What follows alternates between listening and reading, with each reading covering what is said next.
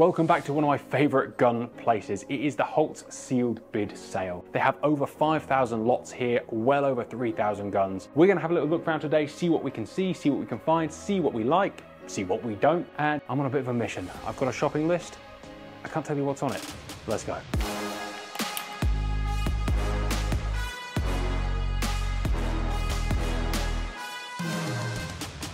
First thing I do when the sealed bid online catalogue comes up is go straight into the search function, usually actually leave it a couple of weeks so they get some lots uploaded, and search in Purdy, Holland & Holland and Boss. Because I am dreaming one day that these guys will make a mistake, which they won't, and put something really delicious in. In this particular sale, there is this. This is an 1874 Purdy hammer gun, a top lever hammer gun. This is lot 7110 with a value of £700 to £900. There's a lot to love about this gun and also a lot potentially to loathe. No, loathe's the wrong word. There's a lot of holes you can pick in it. As we said, it's an 1874 Purdy hammer gun. Sunken rib of saying J. Purdy 314.5 Oxford Street, London. Sounds like something out of Harry Potter. The hammers are rebounding, meaning that when you fire the hammer, it goes forward, strikes, and then rebounds. It means you don't have to pull it to half cock to open it, which is quite nice. The island locks are something I absolutely love. And by island lock, I mean on a lot of guns you'll see the lock is actually attached into the action or goes into the action.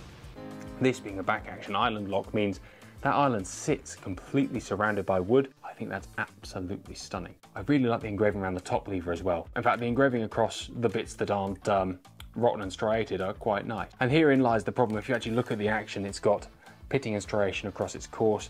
The barrels are 27-inch Damascus, and you know, it's a Purdy. The Damascus is of high quality, but, and here's the but, they are thin, pitted and dented, and black powder proof only. That is not so good. That is not so good. Other than the island locks and the fact it's a very beautiful looking gun, it's a 14¼ inch stock and 27-inch barrels. It's a small, beautiful looking gun. So small things can still be beautiful. The grip safety I find absolutely awesome. It's a very small period in history where this was even considered a good option. In hammer guns, safety catches on top are fairly rare. You do see some. They had a pair of Purdy's in the main sale with a safety catch that you pulled back, which was to make it go, which was quite interesting. If you pull the hammer back and pull the trigger, nothing will happen. You need to push this safety catch upwards, the grip safety. When you're gripping it, the safety comes off. Take that, pull the trigger, obviously let the hammer down slowly, and away you go. The barrels aren't that bad. They're just not that good. You could probably buy this gun and save it, or at least buy this gun and get it into a shootable condition. But hey, £1,000 Purdy, there you go.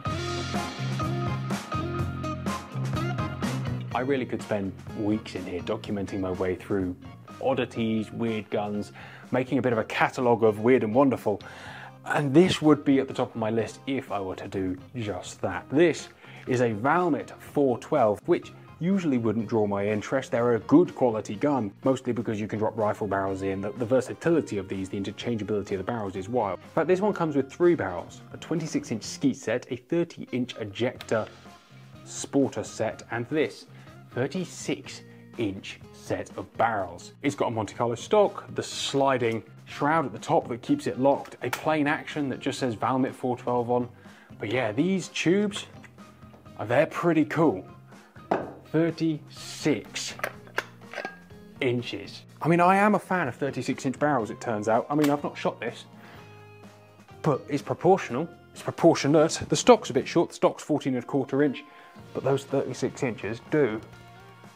I mean, they feel quite lively, to be fair. There's no top rib, which is bizarre. I do wonder what they were for, other than compensating. They are monstrous. This gun, unfortunately, is a little bit too much for me to just buy as a curiosity. It's £500 to £600, which for a triple barreled set is actually really good value, especially those 36-inch barrels, which are extremely rare. I might put a cheeky bid on it just to see. Next to it is one I don't want to share, but I will.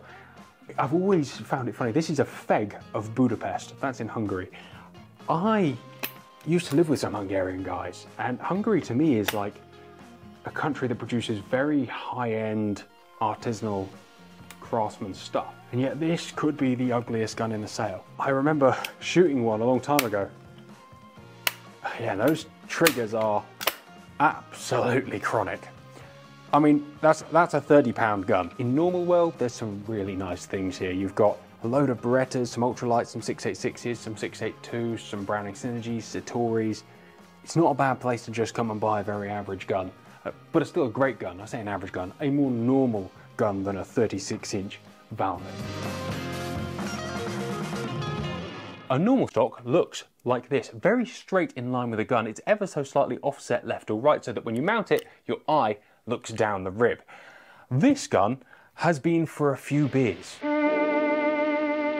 This is what we call a crossover stock. Essentially, a right-handed shooter who had lost or damaged their right eye and needed to look out of their left eye. I mean, there are other options out there as well, but the craftsmanship it takes to make a gun like this is pretty insane. Not only is the stock hard to make and you need to find the perfect piece of wood, but if you look carefully, the locks, the hammers, the top strap, this piece here, the safety catch, the trigger guard, are all bent and folded in line with the gun. I don't think there are many people alive today, if anybody, who has the skill to make one of these. Because it's not just about bending it, but getting it regulated so that it works reliably is pretty mental. And when I say no one alive today, because this gun was built in 1885 when crossover stocks were much more common than they are now. The barrels were nitro-proofed or nitro-reproofed in 1958. What an amazing gun. The depressing part? Or maybe the interesting part? For, you know, the action is worn, the engraving is worn, it's beautiful rose and scroll, or bouquet and light scroll.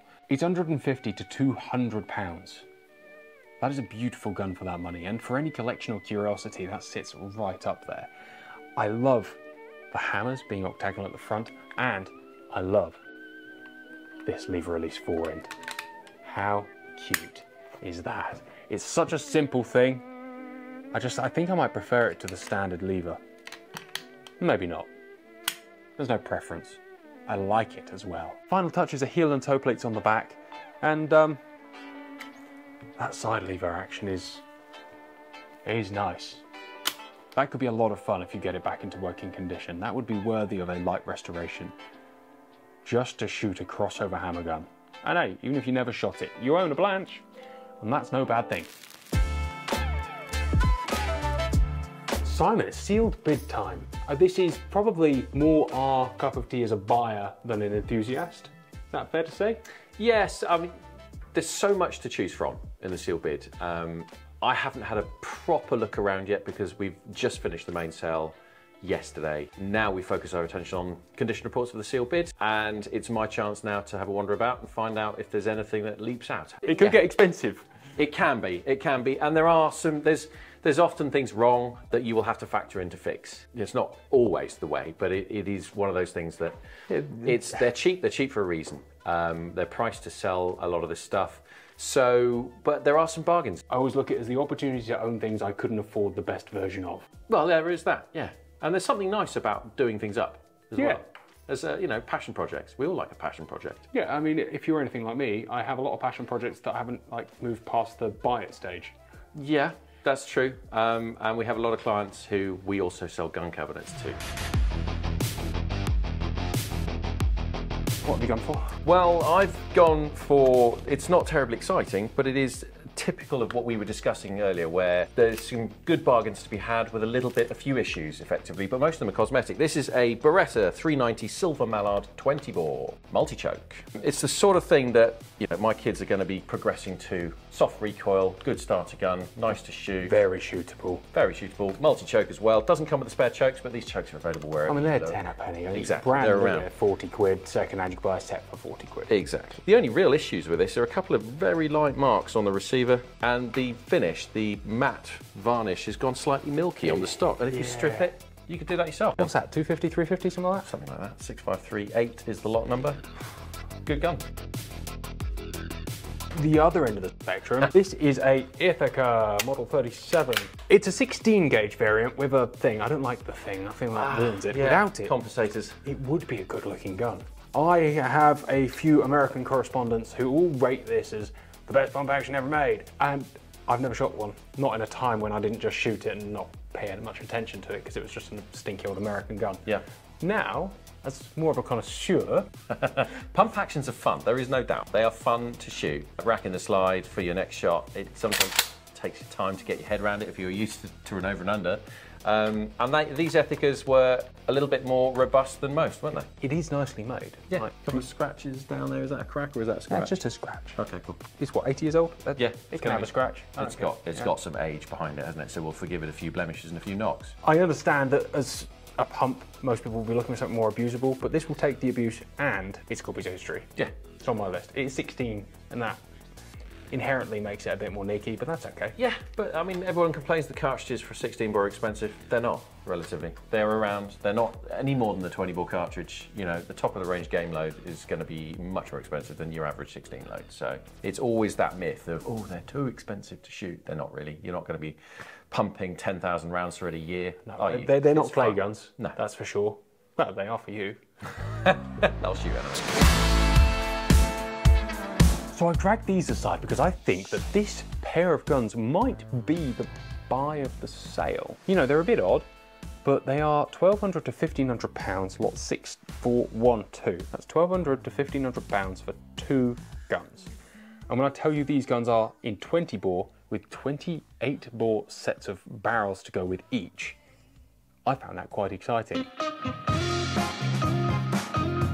I am showing them to you so that hopefully I can't afford them. I think these are wonderful guns. They are very simply Italian over and under. Sorry. They are a match pair and the matching is actually pretty good by the look of it. I think the number 1 gun is prettier, or certainly prettier in the wood, so that is the one that we're going to look over. They have 13¼ inch stocks. There you go, there's the big downside. That's why they're probably in here and not in the main sale. The stocks are oil finished, very beautiful pieces of walnut, lovely sleek lines with grip caps, full extended trigger tangs, single selective triggers, and you know, I don't even hate the selector that much. I do. I mean, a non-selector would be far more gentlemanly. The guns are marked 1 and 2, or 1 and 1 on the forend, so you don't mix up the parts. That's quite an important thing with pairs where they look identical, but probably aren't regulated identically, that you get the right barrels on the right guns. And that's fine. I often get asked why you can't interchange them, and certainly in certain brands you can, but in the more hand-finished guns, that just is not an option. The action, barrels, stock, and all the work, it's laser checkered by the way, is done by Fratelli Polly, who we saw at Catcher Village, which was very exciting because we don't see many of them in the UK. And in fact, this one wasn't even destined for the UK because on the bottom, it is branded as Kevin's Plantation Collection. It's got a quail on the bottom, very nicely laser done, we're not going to argue that out. And it was imported to the USA by British Sporting Arms, Millbrook, New York. On the bottom you have FPA marks for Fratelli Polly Army and 28 bore 70mm. So these are 70mm 28 gauge barrels. This gun was made in 2013, so it's only a decade old, which I was chatting to someone younger than me the other day and they referred to a 10-year-old gun as old. And I realised I was selling guns 10 years ago, and that's pretty sad for me. I like the skinny ribs. It is ventilated on the top, solid on the mid. And the action is built by Polly, but honestly, the design just looks like Rizzini-based style gun coming out of Valtrompia. I like it. I think it represents great money, or great value for money. My only gripe is that stock length. But I'm a big man. You could have it extended. It does have a 5/8 inch pad, which is a bit of a bugger. It would be a big wedge you'd put on the back, but if you put a nice wooden extension on there, you wouldn't be in for a massive amount of money for a very pretty, usable pair of small bore guns. Not that you particularly need a pair of small bore guns, but why not? You know, we could rip them apart. There's a slight wood to metal fit issue. It's not too perfect, but this is a hand-built or very much hand-finished pair of very reasonably priced guns in 20 and 28 bore. I'm spitting with those. So this next choice that's poked out at me is 7152. It's an SW Silver & Co. underlever hammer gun from 1885. Bold Damascus barrels, lovely looking thing, really nice. A little bit of colour left on the action. Brown's lovely as well. Brown's nice, colour under the hammers, bit of dirt here and there. It does have one significant issue, however, which is side by side. It's the crack through the hand there. Repair? It's not repair. It's not wobbling. You can't feel that wobble, but it's being pinned almost by the extended top tang, the island lock plate, and the trigger guard tang as well. It's all holding that together. Now that wood pin, there are people out there who can do amazing things with woodwork. Pin and glue that, and you've got a really nice gun. £400 to £600 because it's a good-looking hammer gun. Classic lines, classic, elegant. SW Silver, interesting maker, more famous for the orange recoil pad, the Silver's recoil pad. Same Really, company. that's very interesting. Yeah. Imagine your legacy as a gunmaker being the pads you used. Yeah, well, I know. That's what's followed him down the history and down the years. But really nice flat top, fine cut checkering. Nice looking thing. The rib is stunning. Yeah. Wide, uncheckered, but just beautiful. Just lovely. The thing flows properly. That's a properly built, properly made gun. My kind of thing. I have gone a bit more weird and wonderful. You have. This is, I mean, I want to point out something, right? So it's made in Seoul, and it's made by a company called Gekado, but you have to turn it upside down to be able to read the name. This is a proper right-hand shooter's gun. It's a over and under 29.5 inch, 1920 built gun. And it's solid, look at it. And moreover, it's just, that action carving does weird stuff to me. That is I can see stunning. why. There's a lot of work that's gone into shaping that, heading up stock, making it fit. Yeah. The shape as it flows through and moves around, and the top bolster of the action moving into the barrel, that's a nice touch. Usually those bolsters I don't like too much, it's a bit proud, but where you've got that double-stepped action, it complements it, doesn't it? Yeah, and the engraving is nice, the bordering works, it's a well-designed gun. Cocking indicators. There's touches of class on this, so there's a little tip to the top tang there that flows down, mirrored at the point where there is no drop point.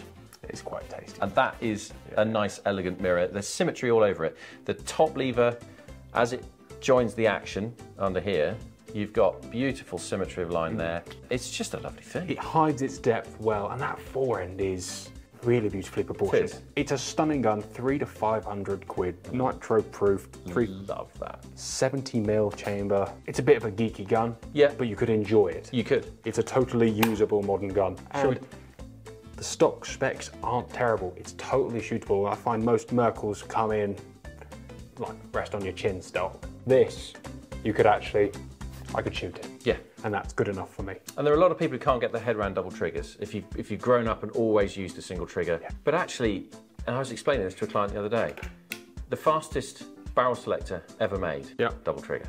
You're not farting around with a little tab trying to push it over, or a safety catch moving to the left or to the right. You just go bang, move back, bang. Are we going to discuss the glaring issue with it? Do you want to mention the problem?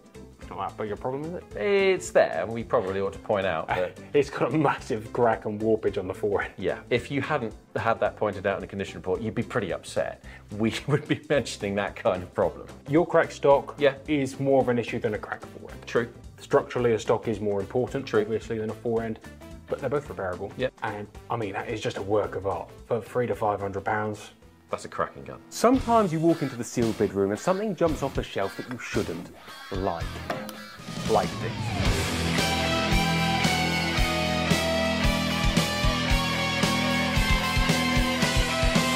This is being affectionately referred to as the gilt-ridden. It is underneath an Army Jaeger M1622 copy, but it's had a hell of a paint job. Look, I don't know whether this is done in good taste or not, but it's just an interesting thing, and I had to share it with you because it's a curiosity. It's got a custom camouflage stock with the honeycomb back on it. I mean, that's a lot of work's gone into this. You have all these custom stickers all the way around the outside. Well, not even stickers, they're cutouts, which is interesting. All of the metal is gunmetal worn finish. They've taken the black off and then polished it in certain areas. It certainly looks aged. It looks like some kind of apocalypse paint job. You have Heathen written on the side of the mag there. The mag is actually a dummy. Look at the bottom, there's the hole for a 2.2 mag, which is, you know, interesting. You have Away With You written on the side. A lot of effort has gone into this gun for a 2.2. I admire that, if nothing else. The forend has the same custom paint job with a crosshatch finish around the finger groove there. And on the bottom, you have gilt-ridden written. I don't hate how much effort has been put into this, and I feel guilt-ridden for liking it.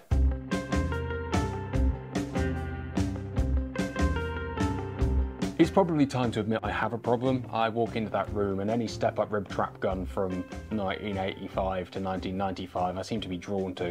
I don't really know why. I think it's because they are kind of ugly and obtuse and old, but still very capable. They are interesting. This is actually a gun that I once shot very regularly. This is a Winchester 8500 trap. I'm a fan of these. and this one is no exception, although this one does feel slightly different to the one I used to shoot. It's certainly heavy. This gun is £9, 15 ounces. And everything on this gun is big. It's lot 6142, and it is 125 to 185 pounds, which is an odd valuation, but there is a reason why as well. It's a little loose, but we'll get to that in a minute. The fore end weighs as much as most 410s, and these 32-inch barrels, which will be choked ridiculously full and ridiculously full, will pummel stuff. I can attest to that very well. I like the stippling on the back. I've always liked the sight picture of a step-up rib. There is something about that way that soaks up the light and leads you into the front end of that very long, non-tapered rib. Some ribs have this really like cross hatching. These guys went for it. You could use this as a file and get away with it. It is proper. Single bead sight at the front and vented mid rib as well. The action is plain on them. It's plain black, but it's got this silver borderline and then some engraving around the trims at the front. I think it's a really classy looking gun, really classy. I've also liked that matte textured finish runs all the way around the back of the action and onto the top lever. It's nice to have that contrast. You see it on certain modern guns now where they use laser stippling to give you a matte finish and then they mix it with hand polishing. It's a nice thing. It works. It gives you all the feeling of niciness without just having a rough action all over. The stocks were very nice pieces of walnut. I think they're very nice pieces of walnut. This one has been weighted. No walnut in the world is that heavy. Like, this is ridiculously heavy. I'd love to take it apart and see quite how much weight was added. It's a great gun, and at that money, it would be the gun I'd buy out of this sale to add to my ever-growing collection of useless old trap guns that aren't useless. It is loose on the face, and by loose on the face, I mean every gun is jointed from a hinge to a flat face, and that flat face needs to be flat and tight against the back of the action so no gas escapes. This is for safety, longevity, and also recoil. If that gap is loose, this gun will kick. Winchesters are sloppy anyway, so everyone will pick up a Winchester and just open it and close it, and it will feel like an absolute bag of spanners. But honestly, coming from shooting Winchesters when I was younger and Brownings and Marukus, I kind of used to a gun that just flops open and closed. I quite like it. The problem is when that's closed is it should be tight as you like. And you can hear that. It's not that way, and it's not that way. That is not good. You can actively see light between the barrels and the action. This gun needs a rejoint, and that is why it is cheap. A rejoint wouldn't be too expensive. £400 to £500 on one of these would have a very good job done. There are temporary fixes you could do. I would rather you didn't do that to this beautiful old piece of history. Last thing, and this is very cool, the trigger is half checkered on the right hand side. Again, little classy things that Winchester did to their top end guns. Those 1980s Winchesters were special. I picked two. That's cheating. Yeah, but mine suck. But they're vaguely interesting. So you're doubling up. Yeah, and you've probably picked something much nicer. Do you want to start? Do you want me to start? I'll do one. So I'm going to start with this one first. This is actually not interesting to anybody but me. But actually, no, the other one is less interesting. This is a Breeder Vega Lusso. Keen-eyed viewers will see that it looks an awful lot like a Beretta 686, and that's because it is a Beretta-made gun, Breeder stamped. However, unlike other people who've done that in the past, who've kept the styling exactly the same, their raised half side plate, as they call it, is a completely different shape, and then they've completely failed to bleed that line into the stock, which upsets me. Nice. But I do think that's quite pretty. That's a nice touch. It's a little bit more rude than the standard version. It's half a nice touch, isn't it? It just needs to go on. Yeah, but they feel like, we've got enough budget to machine the actions differently. Yeah. But it is interesting.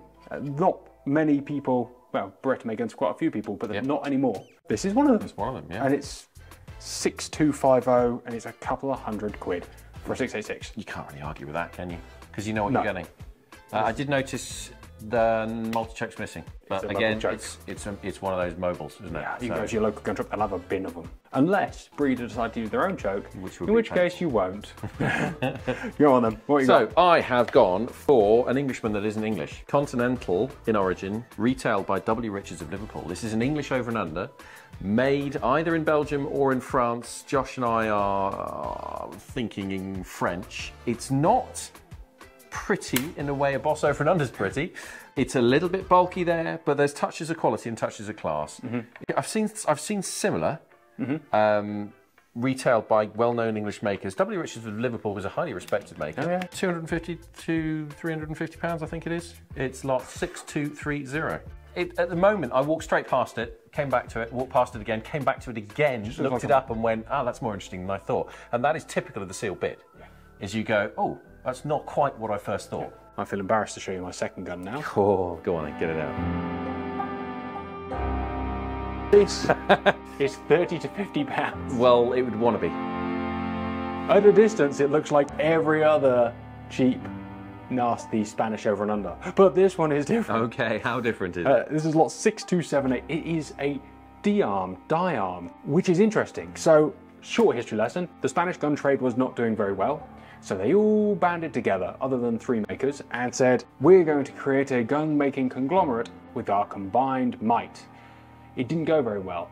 There are reports that they made no guns, up to the reports making a few thousand guns. The government gave them a lot of money, and they had a lot of money and equipment to start with. It's a bit of a black hole. We went out to Spain and no one wanted to talk about it, which is what intrigues me. There's very little on the internet other than the same regurgitated shite from books. And this gun has D-arm written on the side. D-arm was the name of that very company. Okay. This proves they at least made one gun. You know, we're talking Spanish gun making in the late 80s. They were still on the price war. It's not nice in the slightest, but it's not absolute poo either. No, it was budget then, it's still budget now. Yes, but budget has... maybe budget's not got any better. For £50, I will be bidding on this. Okay. Mostly so I can use it as like an inspiration to actually finish this bloody film on Spanish gun making. But it is an interesting thing. Okay. Very niche. Yeah. Yeah. I don't think there's room for many other people in your niche. But, you know. I mean, I'm sorry. I resent bringing it out now. It's worth saying that there are some of the best well, at least you didn't guns do it. in the world here. At least it's between us and you didn't do it in public. So Holts isn't just about shotguns. Over the years we've looked through their air rifles, we've looked through their rifles, and this time I have a particular fascination with a couple of guns that I am actually going to be hunting for personal use, as well as a few video ideas I have, and here are 2 examples of things I'm actually after. This is an Enfield 303. I was actually trying to find myself a 5.77 450, but there is something about the acquisition of ammo or having to load it and the black powder thing, having to clean it a little bit more thoroughly, that potentially put me off that. But they've got half a dozen 303s here, some of which I quite like. This is lot 4970 and actually comes with a Metford bayonet, which is, yeah, it's pretty cool, isn't it? So you can take that off and run around. But it's an artillery carbine. You know, these things were in service all the way until 1918 around our empire at the time, and certainly for training and marksmanship projects. It's a pretty cool thing. This one was actually nitro-proofed recently, and it's £350. I think it's a bargain for an old gun. The problem I find with buying anything like this is a shotgun, providing you measure the barrels, it's going to shoot. And if not, it doesn't shoot, it's going to go click and you can make it go bang. The problem with something like this as well, and this is 250 to 350 pounds. It's a pretty rough one. I don't know why I picked this. This is a short Lee Mark III. Is whether they shoot or not. And that for me is a big question, because I don't really know the answer. I know you can look and I know how to test them, and I've looked down plenty, but I know what one that will shoot looks like, and I know what one that won't shoot looks like. But a one that will shoot is quite a big bracket, and the one that won't shoot is quite a big bracket. You know, it's not on or off. There's a lot of grey area between pinpoint accuracy and, you know, not being able to hit that at 50 yards. I guess the only way is to use your common sense, look at it, best judgment, and chuck a bid in. These guys will do you condition reports on them, but again, they're not going to go out and shoot it and give you a group. This is why Lee Enfields are certainly cheaper at Holts than in certain shops, because with a shop there's got to be an accuracy guarantee. Or at least, hopefully, you'd hope.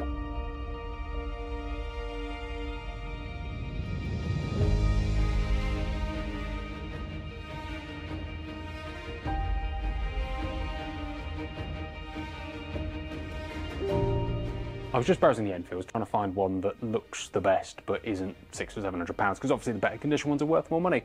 And I found 2 guns that I quite like. But I also then turned around and stumbled into this, lot 2090. I'd seen this on the website. It is a Manu France, a Brevet Ideal in 24 gauge. 24 gauge still exists on the continent as something that is pretty common. Trying to find fiberboard 24 gauge is a little harder, but the plastic wads are all there. It goes hand in hand with 32 gauge as a weird curiosity. I know that's quite big in America as well as the continent. Interesting in England? Interestingly in England, absolutely absolutely nobody wants it because the ammunition is almost non-existent here, and what we do get is imported. So much so that this gun is an off-ticket gun. This is a non-licensable gun because it's an obsolete caliber 24. But you could buy it, put it on your license, and go out and have some weird geeky fun. I mean, if you thought the 16 ball was a bit edgy, this is the most edgy. This was a mullet before mullets became fashionable again. And I've seen 24 balls shot by a very nice Belgian gentleman, and he absolutely nailed birds. Obviously, 24 ball gauge sits between 20 and 28. So you're looking at 23, 25 grams, 3/4 of an ounce max, that kind of thing, just over 3/4 of an ounce. You can't really be picky with the ammunition choice because, well, it's one of those you get what you take things. Little lever breaker. Honestly, you could own this as a pretty thing to just stick on your wall in a secure fashion, obviously, or semi-secure fashion. It's not like a non-obsolete caliber gun, but fascinating. Haven't seen one at Holts before, seen a couple in real life. The 32 is the one I'd really like, but a 24, and this is £300. It will be a nice thing to own.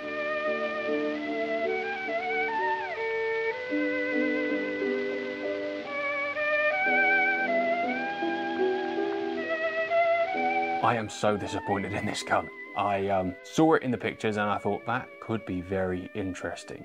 This is a Renato Gamba Oxford 90, a side-by-side. Renato Gamba made some very fine over and unders, and I believe their name was perhaps on some Spanish side-by-sides at one point. And this one I was kind of excited to come and see. A new model, you never know. Every time you come and see something new, it's a roll of the dice. 66.78.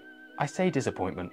It's £400 to £600. It's not a ridiculous amount of money. It's worth mentioning that it's also a 20 gauge, so it's actually probably better value, given that 20s in small gauge side-by-sides are always at a whopping premium. It's got 27 3/4 inch barrels, it's got a 14 3/4 inch stock, of which the line is very nice. It's not a badly made thing, just the engraving is pretty depressing. In fact, the quality of it is perhaps not where one would expect. I do think that SAB Renato Gamba, they have been known for making various qualities of guns up to top quality. I've seen with their London guns, it's called London.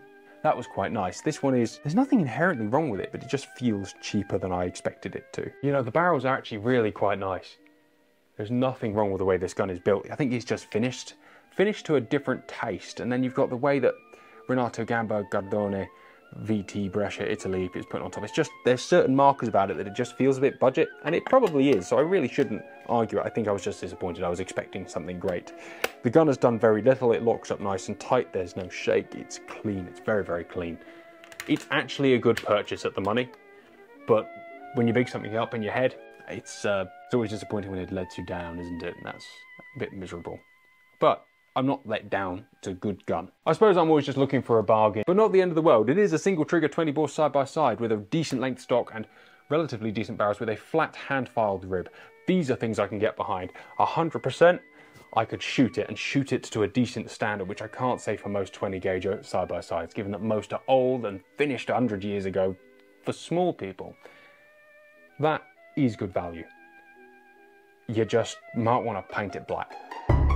There's a couple more guns in here I do want to share with you. Things that I would actually put my money into if I didn't already have one or two even of them. The first has blended delightfully into the background. This is a Gamba Gold SP. Many of you will remember I bought one of these, but the gold plated version. I tell you what, that is a fantastic gun. I absolutely love that gun. The slight step, the handwork that goes into it, obviously, because I'm an idiot. The detachable trigger. I can't help but think they represent great value for money. I think this is £300 to £400, lot 6387. They are a fantastic gun. They were a fantastic gun, certainly. I can't see a reason why you wouldn't buy one of these Fratelli Gambas. The slight palm swell, it's such a shootable gun.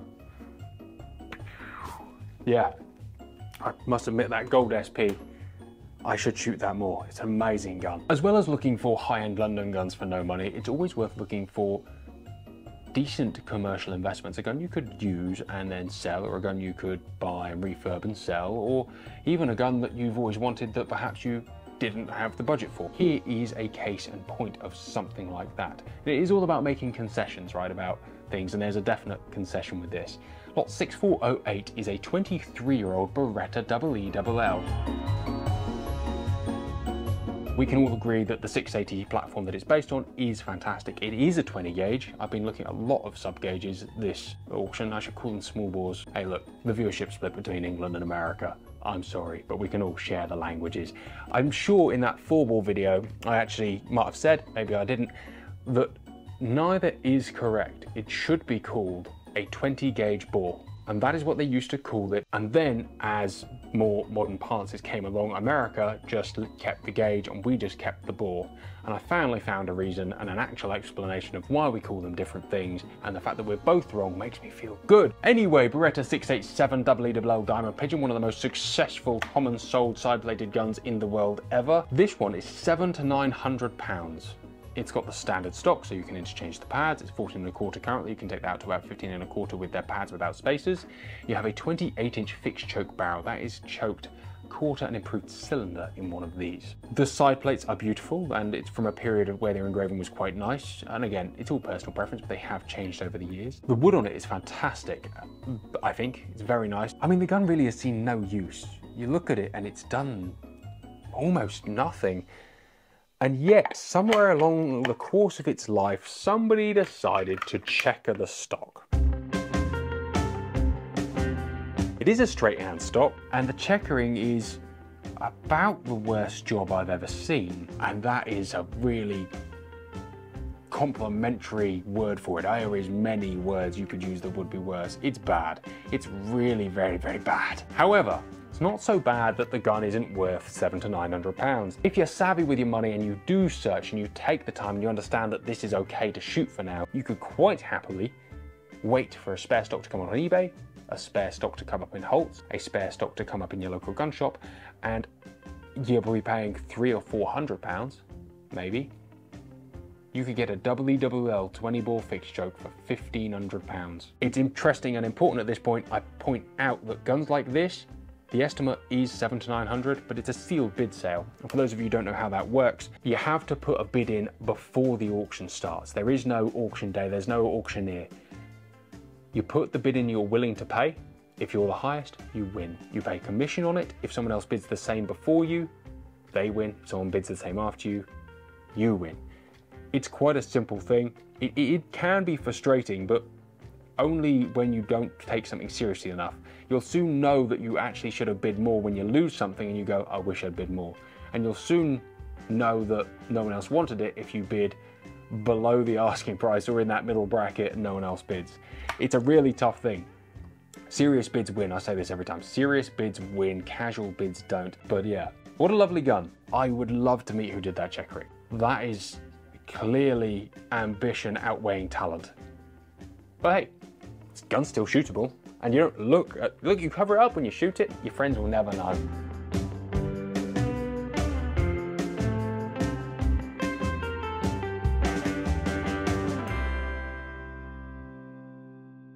At Holts Sealed Bid, there are a lot of boxes. We used to play box roulette. We don't do that anymore because I always pull out the wrong stuff.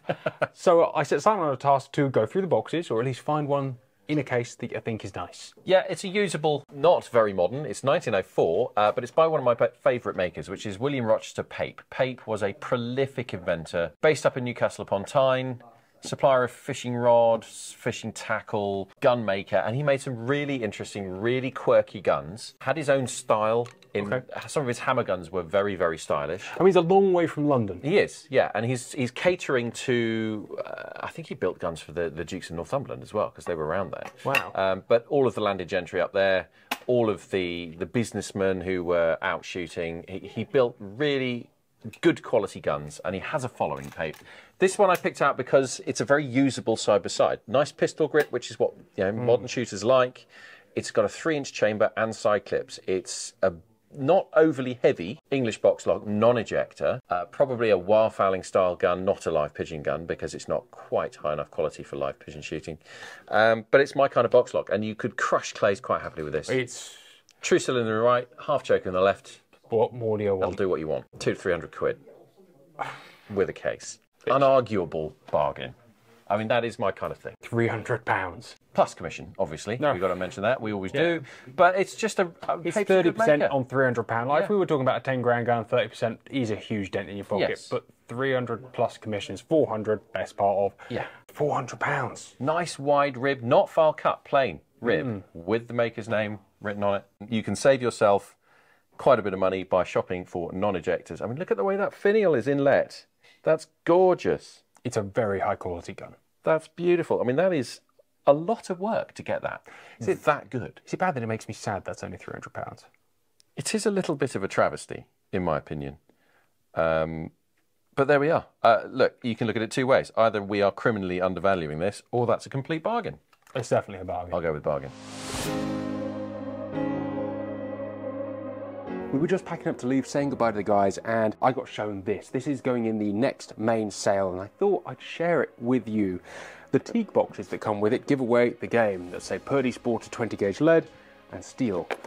It comes in a beautiful leather case, and it's always a treat to sort of get the advanced viewing on these. This is coming into the next auction at 15 to 20 grand, which is a lot of money by comparison to some of the guns we've seen today. But when you open it up, it is really very beautiful. It is a Purdy Sporter, 30-inch 20-bore Sporter. It's really very nice. We did a video on the new version. This is one of the ones that was half Italian, half English.